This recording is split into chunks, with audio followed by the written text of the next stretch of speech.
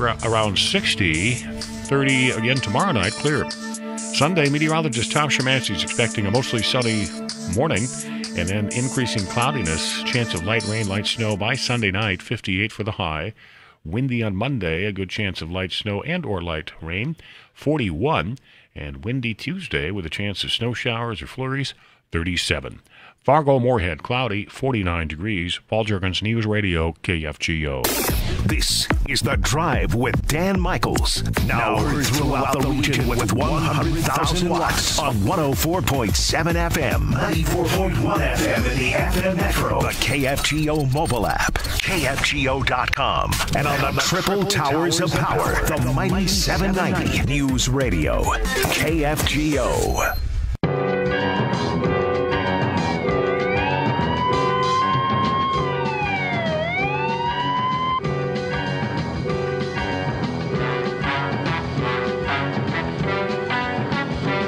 The mighty 790 and 104.7 KFGO. Good afternoon. KFGO time is 4:09. This is The Drive. I'm Dan Michaels. Spotlight Lines is our producer.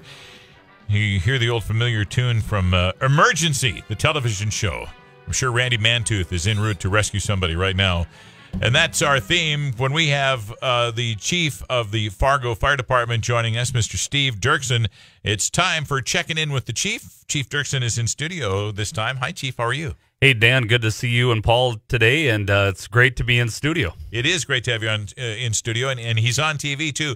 Paulie, jump in here for a second. So we do this all the time, but since we haven't had a guest for a while, I'm kind of excited.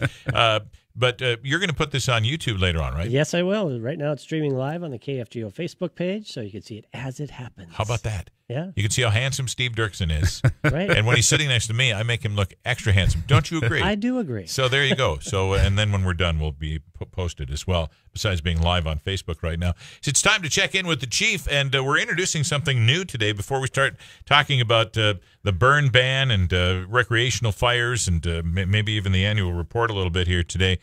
We wanted to introduce something new to checking in with the chief, and that is the chief's Spotlight Firefighter of the month. And we're going to do this every time the chief is on with us from now on. And Chief, tell us about who your selection is. We've got one of our, we've got 122 outstanding individuals that work for us at the Fargo Fire Department. But today I want to, hopefully we'll have a spotlight of Captain Brandon Wener, who's been with us a little over 10 years and has been a captain for a few years here. And he just does a lot of great things for us, and I'll let him kind of tell us about himself and what he's doing for us. Yeah, he joins us today because he was out of town, couldn't come in studio.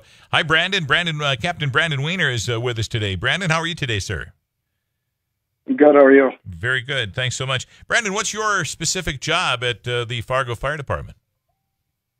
So I'm a captain on B shift out at Osgood Fire Station 7 on Engine 807. One of the captains on our hazmat team as well as just normal fire responses. Okay, and so you're doing something with Cass County Radio or something? Can you explain what you've been doing lately?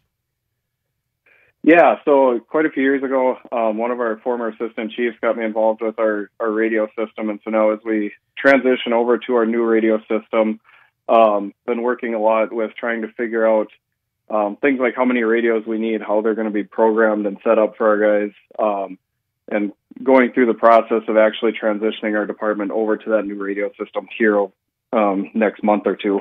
Can you explain what Hero is and why this is important, why this is a big deal? As far as why our radio system is a big deal? Why you're switching over to it.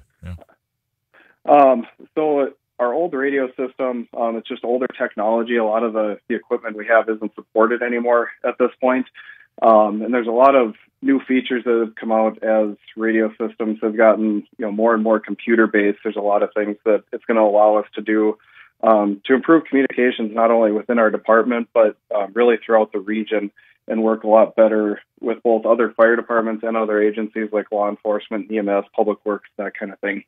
In previous years, were you guys unable to communicate directly within your own radio system because you had a firefighter system and a police system and you couldn't talk to each other?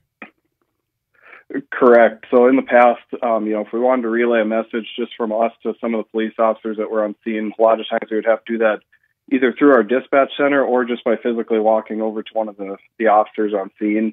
What this will allow us to do is everyone will be able to have a common communication path. We can call the police officers or the ambulance directly from here on out. Sounds like, I was going to say, the old days it sounded like a real government institution, didn't it? Absolutely. One wouldn't talk to the other Yes, one. it was. So let's find. Go ahead, Brandon. Yeah, I was just saying that's exactly what it was. We made it work with what we had, but like everything else, technology has definitely advanced and is going to allow us to do a lot better things now in the future. Captain Brandon Wener is joining us today. He is our very first checking in with the Chief Spotlight Firefighter of the Month. He is a captain with Fargo's Bravest, the Fargo Fire Department. Brandon, why did you want to be a firefighter? What brought you to this point in your life?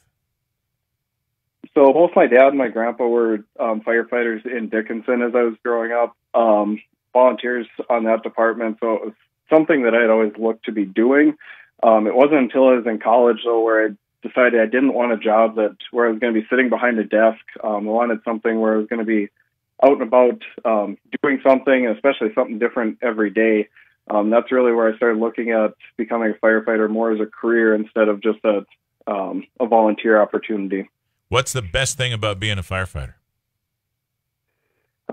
Probably just that it's something different every single day. We go into work thinking, we have a little bit of an idea what we might be doing based on, tours or inspections, things like that we might have planned.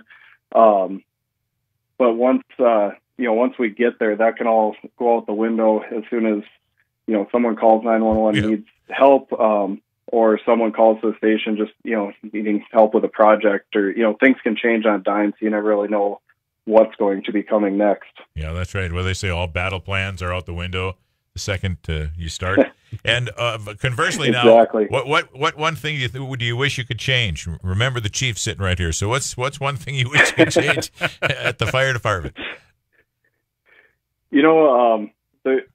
There's not really that many things that are really that tough. They're probably the hardest thing that I've run into over the years is every once in a while, you're trying to plan family events or something. At times our schedule may get in the way, just because there really isn't a day that we can necessarily have off, or everyone's guaranteed a day off.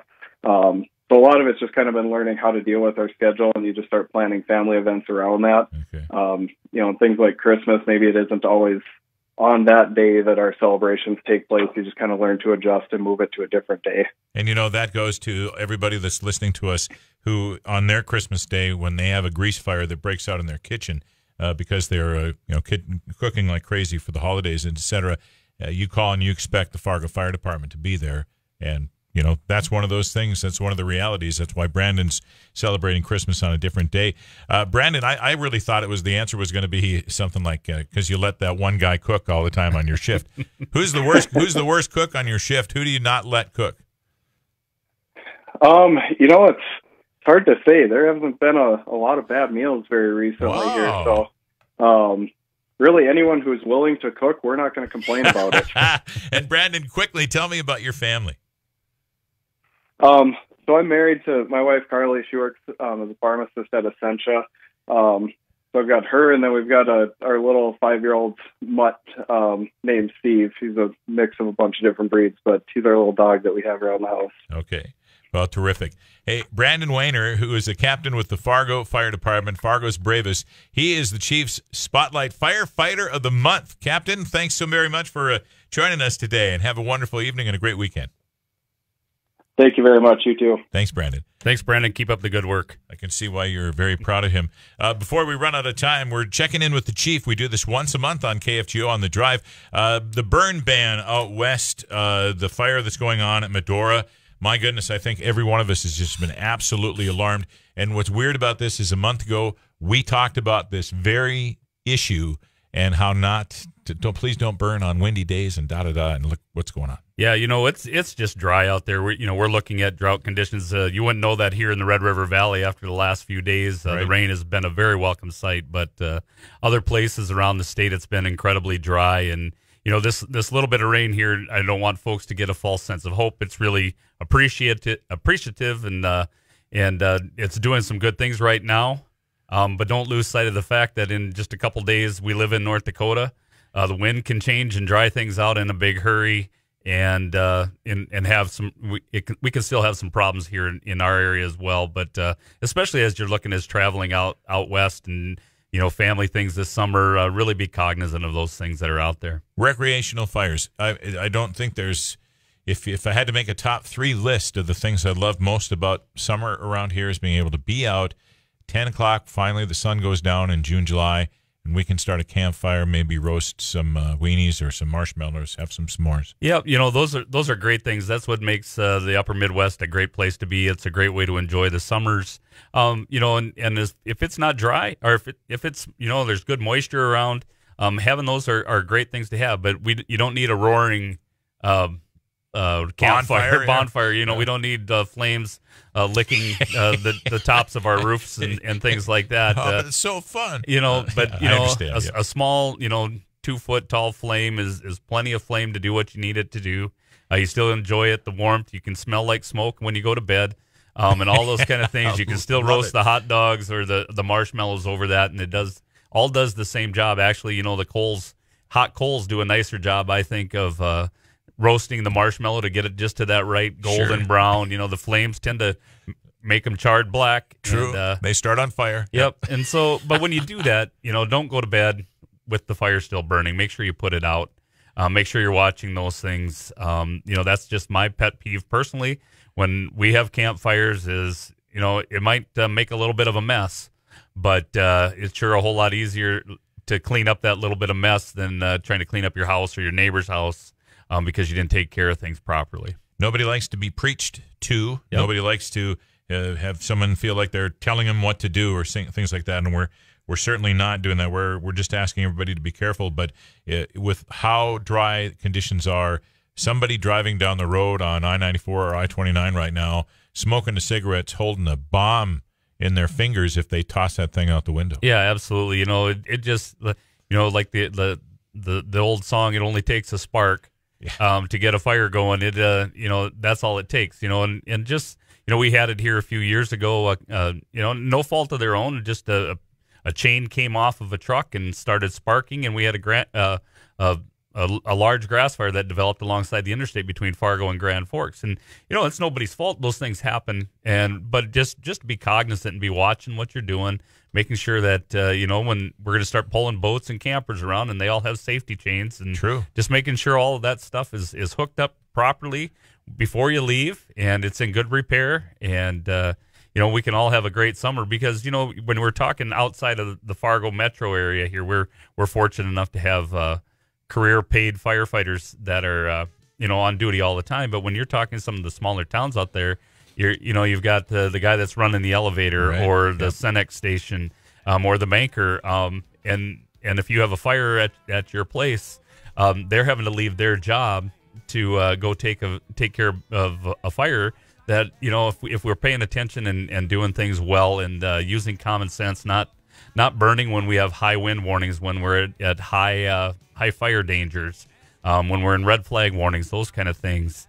I know it's easier; it moves the fire a lot faster, but it also, you get in trouble a lot faster as well. And be cognizant of those folks that have to take away from their job to go take care of your emergency. Yep, keep that in mind.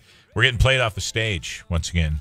Steve. We do that. Yeah, that happens. We take up our time, don't we? Steve Dirkson is the chief of Fargo's Bravest, Fargo's Firefighters. Our firefighter of the month, by the way, in the spotlight was Brandon Wener. He's a captain with the Fargo Fire Department as well. I hope you have a wonderful weekend, Chief Steve Dirkson. Thanks very much, and I look forward to next month. Yeah, I hope you guys have a great weekend. Have a great weekend, everybody out there, and we appreciate all the support that we get from everybody. Thank you. Thank you, Steve. You're listening to The Drive on the Mighty 790 and 104.7 KFGO. You're listening to The Drive with Dan Michaels. I guess I was going about 65 tops. 7.